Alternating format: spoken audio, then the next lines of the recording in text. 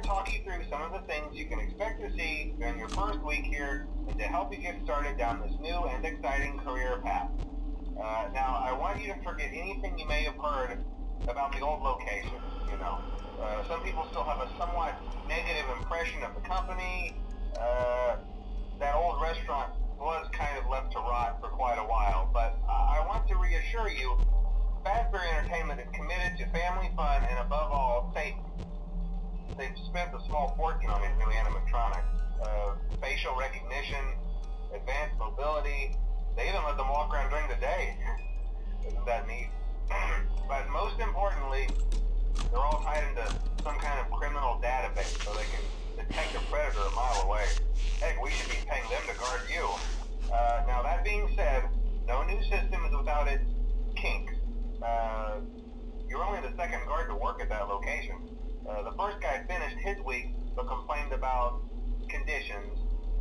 We switched him over to the day shift. So, hey, lucky you, right?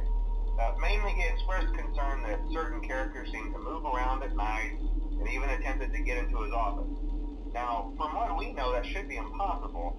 That restaurant should be the safest place on Earth. So while our engineers don't really have an explanation for this, the working theory is that the robots were never given a proper night mode. So when it gets quiet, they think they're in the wrong room. So then they go try to find where the people are, and in this case, that's your office.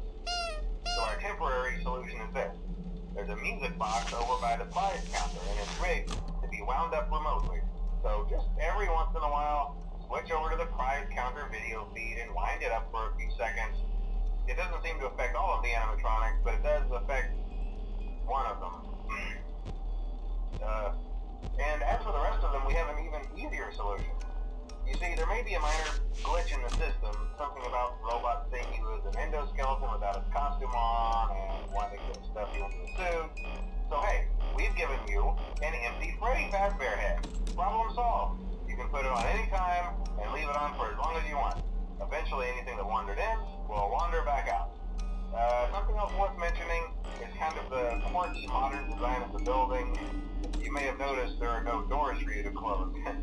But hey, you have a light, and even though your flashlight can run out of power, the building cannot. So don't worry about the place going dark.